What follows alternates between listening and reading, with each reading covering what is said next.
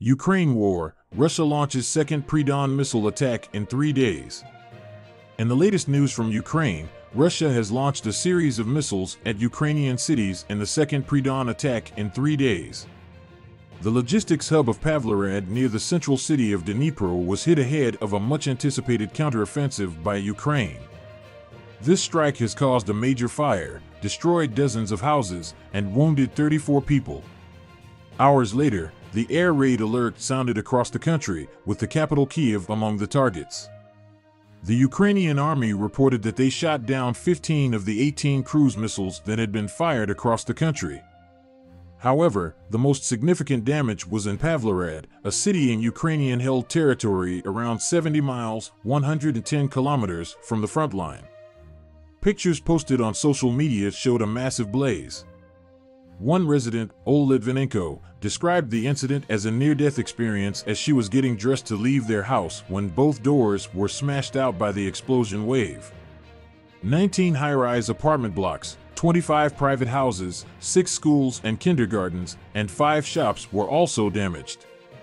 Vladimir Rogov, a Russian-installed official, said the strike targeted railway infrastructure and fuel depots in a message on Telegram with a thumbs-up gesture. However, Ukraine's Dnipropetrovsk military administration described it as a tragic night and morning, saying an industrial site had been hit. Recent days have seen an increase in attacks in Ukraine, with places away from the front lines being targeted. On Friday, 23 people were killed in the central city of Uman. Ukraine says it is finishing plans for a long-awaited offensive against Russian forces, supported by Western-supplied weapons and military equipment. Russia, meanwhile, is also preparing for a Ukrainian push and has fortified its positions in occupied territory. The situation remains tense, and there have been long-standing complaints that frontline troops are not getting sufficient military equipment and suffer shortages of food and uniforms. The military leadership of Russia is also undergoing changes, with CL Gen Mikhail Mizantsev, the Russian deputy defense minister who oversaw armed forces logistics, being sacked after being appointed to the role only last September. Despite the ongoing conflict and destruction, Ukrainian officials are claiming small victories.